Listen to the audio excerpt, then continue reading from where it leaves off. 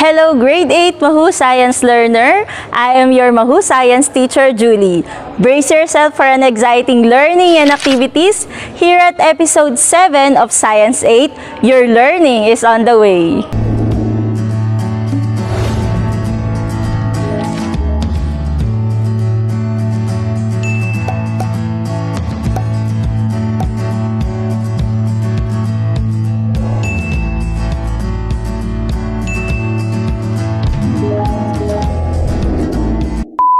Are you ready? Let's start!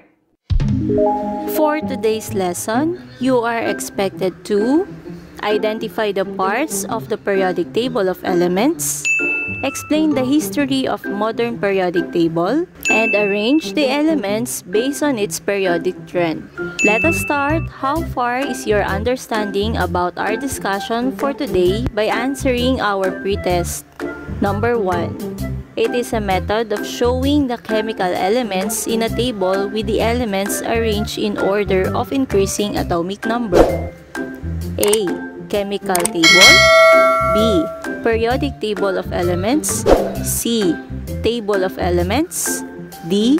Periodic of elements. Number 2. These are horizontal rows in the periodic table. A. Groups. B. Periods. C. Metallic property.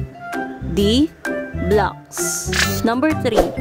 He studied 3 elements and noticed similarities among the properties of metals, and he called it as triads. A. Johannes Dobereinier. B. John Newlands. C. Dmitri Mendeleev. D. Henry Moseley. Number 4. These are vertical columns in the periodic table. A. Groups. B. Periods. C. Metallic property. D. Blocks. Number 5. He arranged elements based on their increasing atomic masses and proposed a periodic law which states that the properties of elements are periodic functions of their atomic masses. A. Johannes Dobereinier. B. John Newlands. C. Dmitri Mendeleev. D. Henry Moseley. Let us have an activity. How will you arrange us? Are you familiar with these characters?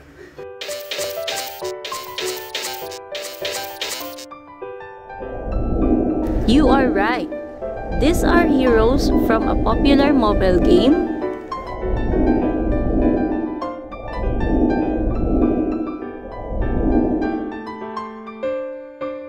The Mobile Legends. If you are given a chance to categorize these heroes, how will you arrange this in a given table? I know that you have something in your mind. Using your pen and a piece of paper, I will give you 30 seconds to arrange them. Your timer starts now.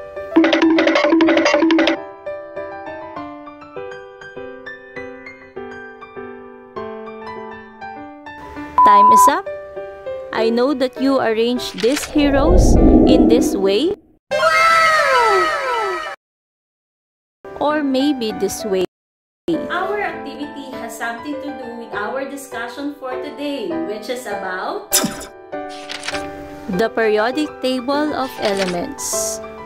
The periodic table of elements is a method of showing the chemical elements in a table with the elements arranged in order of increasing atomic number.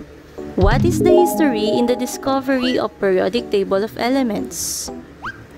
In our discussion, we will discuss 4 of the scientists that have a major contribution in the periodic table.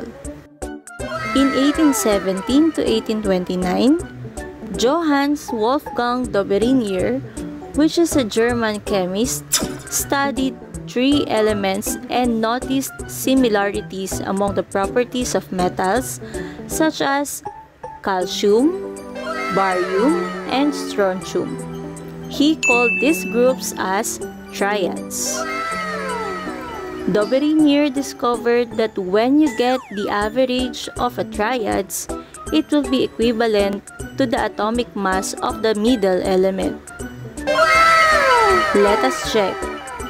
Calcium with an atomic mass of 40, strontium with an atomic mass of 88, and barium with atomic mass of 137 have an average of 88, which is equivalent to the atomic mass of strontium. While in 1864, John Newlands, an English chemist, arranged elements in order of their atomic masses and compared the relationship to the octaves of musical notes. He called this pattern as the law of octaves. In 1869, Dmitry Ivanovich Mendeleev, which is a Russian chemist and a father of the modern periodic table, arranged the elements based on their increasing atomic masses and proposed a periodic law which states that the properties of elements are periodic functions of their atomic masses. Lastly, in 1913, Henry Moseley, an English physicist, assigned a whole number to the size of nuclear charge of an atom, and he called this as an atomic number. This is now the picture of the modern periodic table. Periodic table is consisting of different parts. Groups. The vertical columns in the periodic table of elements. There are about 18 groups in the periodic table. Periods.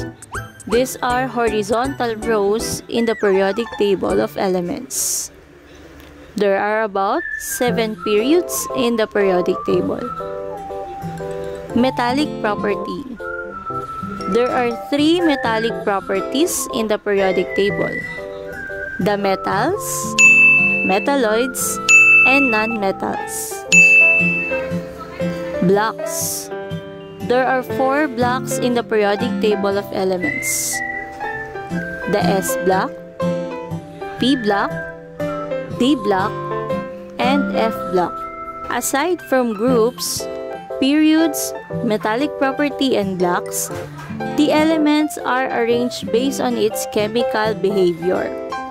These are the atomic size, ionization energy, electron affinity, and electronegativity. The atomic size or atomic radius is based on the atomic radius of each atoms or elements. The atomic radius of elements becomes bigger as it goes to the left and bottom part of the periodic table. The ionization energy is the energy needed to remove a valence electron. The ionization energy of the elements becomes bigger as it goes to the right and upper part of the periodic table. Electron affinity is the energy change that occurs when an electron is added to a gaseous atom. The electron affinity of the elements becomes bigger as it goes to the right and upper part of the periodic table. Metallic property. The metallic property of the elements becomes bigger as it goes to the left and bottom part of the periodic table. Electronegativity is the relative ability of a covalently bonded atom to attract the shared electrons. The electronegativity of elements becomes bigger as it goes to the right and upper part of the periodic table.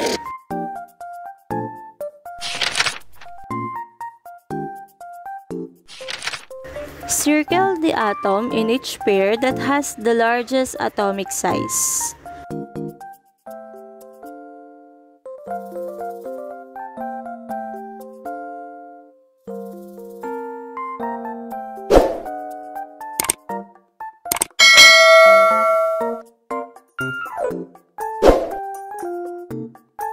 Here is the correct answers.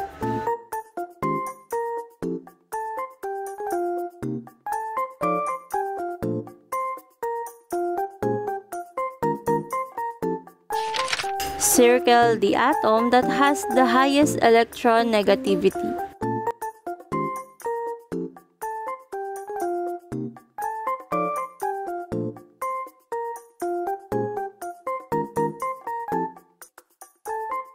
Here is the correct answer.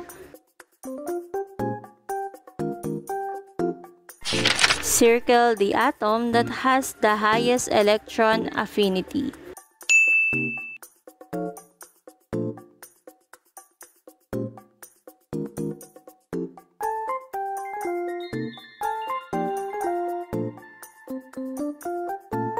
And here is the correct answers.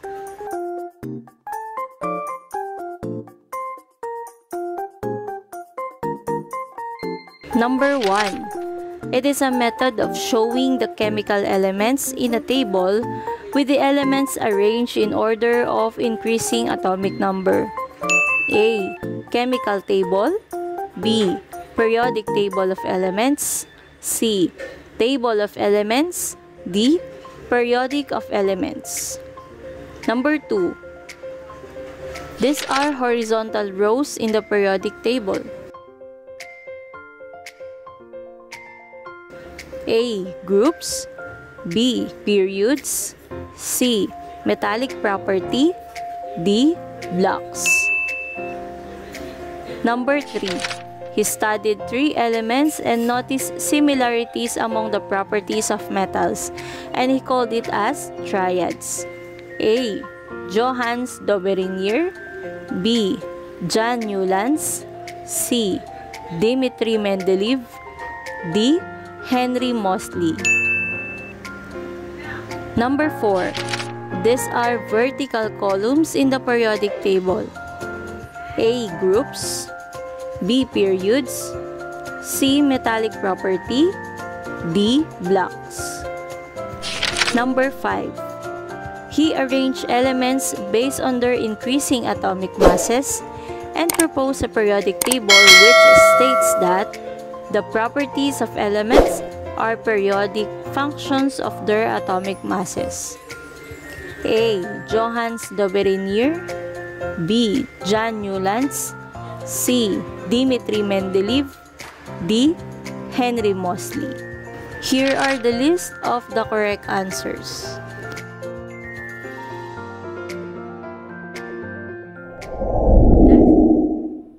Thank you and see you on our next episode in Science 8. Your learning is on the way.